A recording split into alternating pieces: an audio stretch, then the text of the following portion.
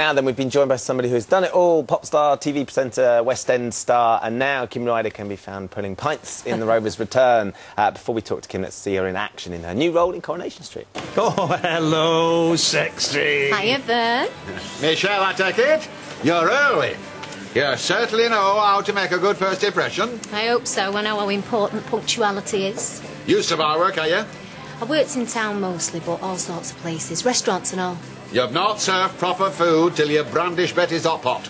Well, you best come round here and have a skin.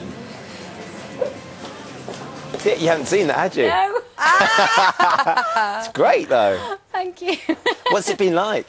It's just been amazing, honestly. I can honestly say I'm having the time of my life over there. It's just a fabulous place to work. So. Were you worried about sort of turning up on the set and them and the actors, you know, these are dedicated actors that have been through stage school and theatre school and trained, sort of turning around and going, oh, you know, she's a pop star trying to turn into an actor? Well, yeah, there's always that worry that, you know, and also people that don't work on the show, outsiders, kind of general public, may be thinking the same thing, but actually everyone's been fabulous, you know. People have kind of not pigeonholed me, which is really great, you know. I've been given the chance to do something like this. So. How did you sort of get into it? How did you know you could act? Have you studied acting? Well, I did when I was younger, and I was always kind of, you know, acting and singing was what I wanted to do, and it just seemed to happen. It was just so happens that the kind of singing overtook everything else. So I've always been really interested in it. But then when I did the West End and I was in Saturday Night Fever, I got a taste for it again, and I just really thought I'd like to kind of pursue it a bit more. And Michelle is a great character as well, very flirty.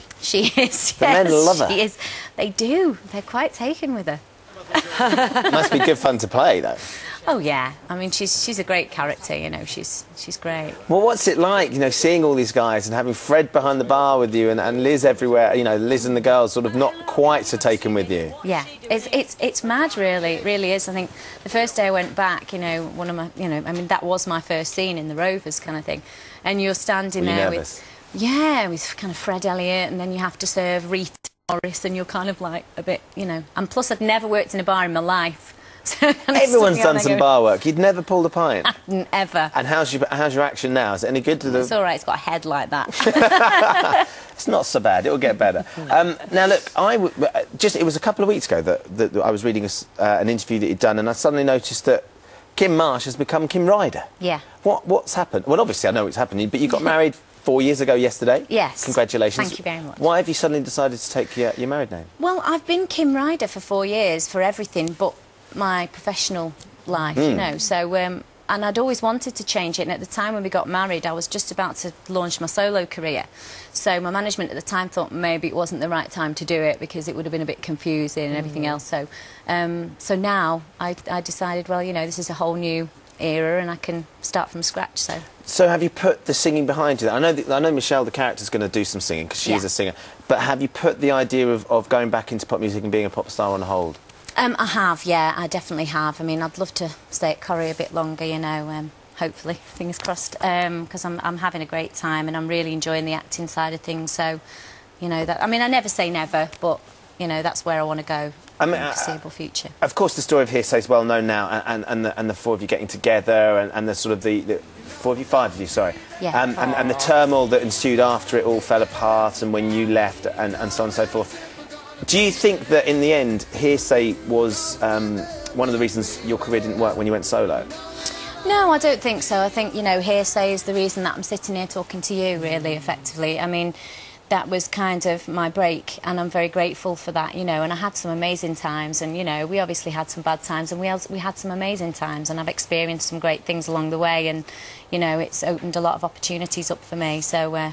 What about this reunion? I've read in the paper there could be... I mean, Take That got back together and sold out Manchester City's stadium, 58,000. Yeah. What about a Hearsay reunion? I think people would pay us not to get back together. Really. That's not true. Well, your album went, what, quadruple platinum? It did. It was amazing. No, it was a phenomenon, really. I mean, we kind of sold 500,000 copies of the first single in the first week alone.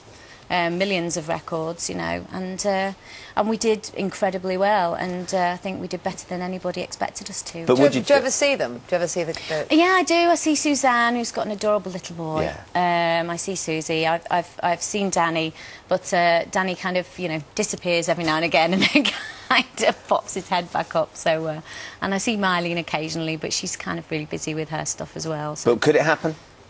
Could it happen? Could there be a Hearsay reunion? No, I don't think so. Maybe for charity, but not officially. No. Well, look, it's lovely to see you. Congratulations on the wedding anniversary as well. Thanks very much. much. It's really, really great. Thank you. And good luck with the ensuing acting career and everything going on in Corrie. Thank you very much. Excellent stuff. Now.